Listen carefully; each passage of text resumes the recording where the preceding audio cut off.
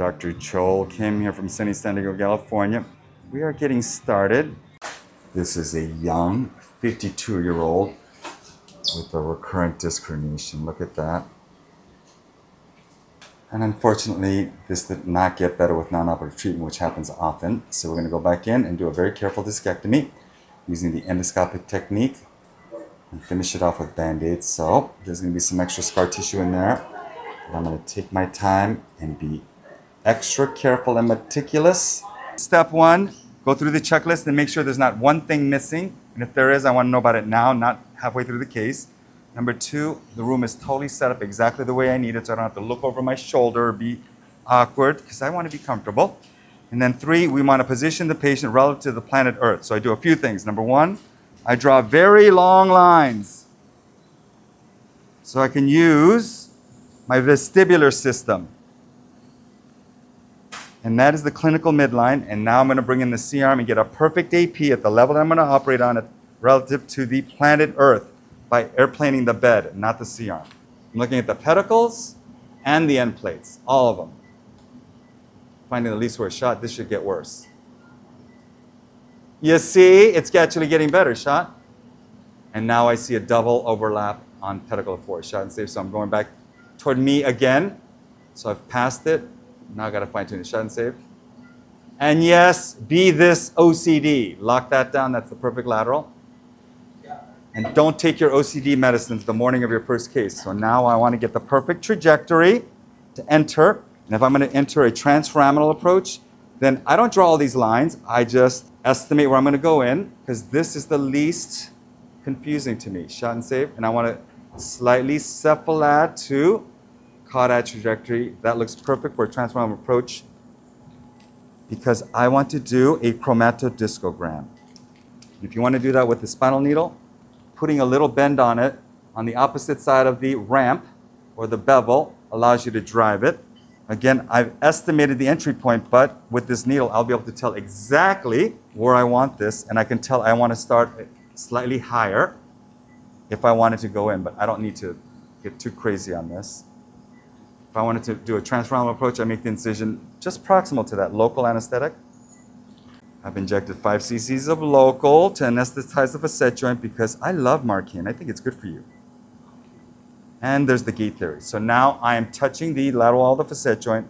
I'm going to back up and walk anteriorly. Shot. Just like how Helen Keller would read a novel with her fingertips. I'm going to do a chromatodiscogram now, and I'm feeling the end point of this.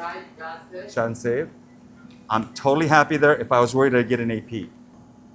I feel the disc. I don't feel him jumping, and neuromonitoring's quiet. And it feels like the disc. I'm going to enter it. I'm going to use the bevel to aim north. Shot. You see how that needle all of a sudden is so helpful. I got to still back it up and advance it. When you back it up, stop and take a shot. Don't back it up, advance it and take a shot. It'll just go in the same spot. Shot. See that? I told ya. Shot. Okay, so it buttonholed through the facet joint capsule. Shot. So I have to back it way up past the facet joint. And now I am very carefully advancing to the right spot. Shot. Oh, I am liking that long old time. Shot. So I've got the 18 gauge needle parked on top of the disc. I'm putting in the skinny 22 gauge needle. I'm feeling it like Helen Keller, making sure there's not any nerve activity, making sure that it feels like the disc. Shot, entering the nucleus. And now a chromatodiscogram. Contrast with methylene blue, because it is really helpful, shot and save. I'm looking for a leak out the back, to identify and localize the annular tear, disc herniation, and knowing when to be done. Look at that. I know exactly what to do now. I'm going to do a interlaminar approach. That means I'm going to be just off the midline, not a transforaminal approach. Even though I use the transforaminal approach to perform the chromatodiscogram, this is interlaminar. So same thing. I'm going to use some estimates. Then an 18 gauge needle to anesthetize the track and confirm that it is the perfect entry point. Okay, for a uniportal approach, shot. That's a little high. For a biportal approach, it would be perfect. So I'm going to make the incision slightly below that. Okay, small stab incision at the perfect bullseye entry point.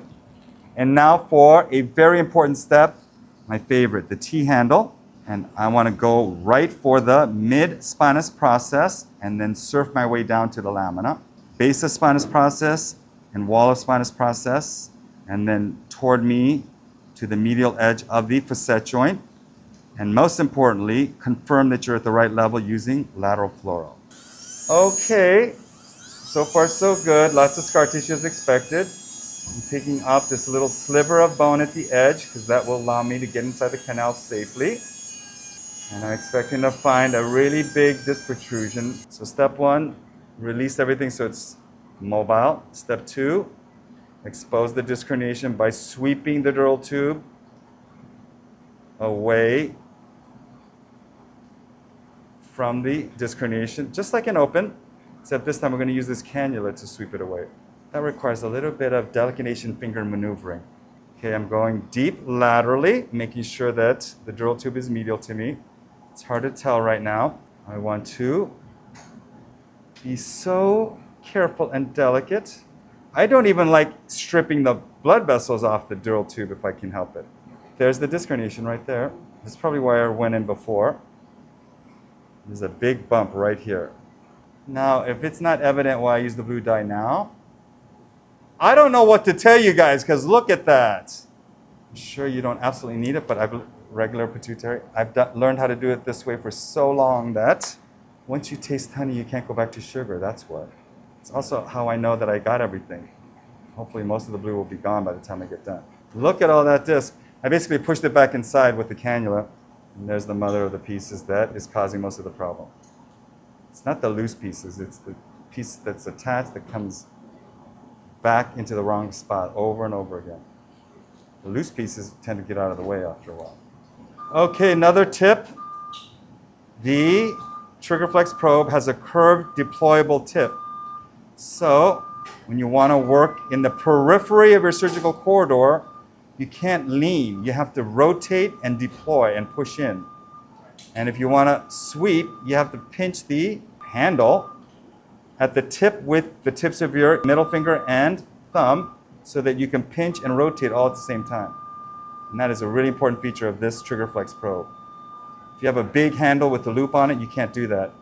And I see surgeons bending the needle to try to get someplace like this instead of rotating and deploying, because we're not used to working in a fixed angle surgical corridor. What I do is I use all the tools that I have in my possession, including the cannula, which has a leading edge, and I have swept away the dural tube away from me. Now I'm sweeping, rotating, nudging, and pushing down gently. I call this the San Diego pimple popping maneuver. Have I mentioned lately how much I love this laser? Oh my goodness gracious. If I didn't have this laser, this would have taken me forever. There's actually a lot of disc left. It's just, look at this cavity. I didn't do anything. It just came flying out of here. Just got to get the loose pieces out. Push in. Okay, I'm at the midline. Can you raise your machine up a little bit? Yeah. I'm past the midline. Now I'm underneath the disc. I'm going all the way across with this curved instrument. And if it goes all the way to the other side, that means I'm hugging the posterior, or the posterior wall. It went all the way to the other side. The only way you can do that is to be dorsal. And that's how I know I'm hugging the undersurface of the kakapupu annulus all the way to the left side, even though I'm standing on the right side. Okay, I got all the loose pieces from that cavity all the way to the other side. Now I just want to make sure the dural tube is totally free and clear. There it is.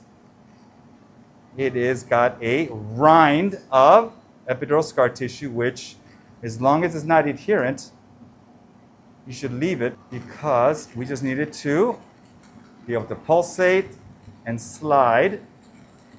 We want the inflammatory process of healing to turn off. Look at that little sneaky thing. Look at that. Look at that. Little sneaks. Can I have the regular tutor? We call this the Mikey fragment. That's when I think I'm all done, I take one last look and look around, and we find something almost every time, and we gave it a name, the Mikey fragment, because in the olden days, the head nurse would come in at the end of the case to ask, so how's it going? And I'll say, I'm almost done. And then all of a sudden, we'll find this. It's like, are you almost done? It's like, yes, I just got to find the microfragment and then we'll be done. There's the edge of the dural tube. It's pushed all the way to the midline, you got to keep in mind. Yep, it was stuck all along here. Look at all this Goomba. I know. Who came up with this articulating downgoing curette? So smart. I don't know how I did surgery without this. Oh, I'm feeling so good now. There's the dural tube. A, it's intact. B, it still has a little rind of tissue with blood vessels. And C, it's totally free and mobile. And D, it doesn't have anything pressing on it. This went very well. I went through the same incision. I feel so proud of myself. And I got a lot of good stuff. This is just what we retrieved. Probably 2/3 of it is in the drain. And the world's most expensive Band-Aid. And I feel really good about your surgery. We're all expecting a great result and praying for a speedy recovery. So best wishes.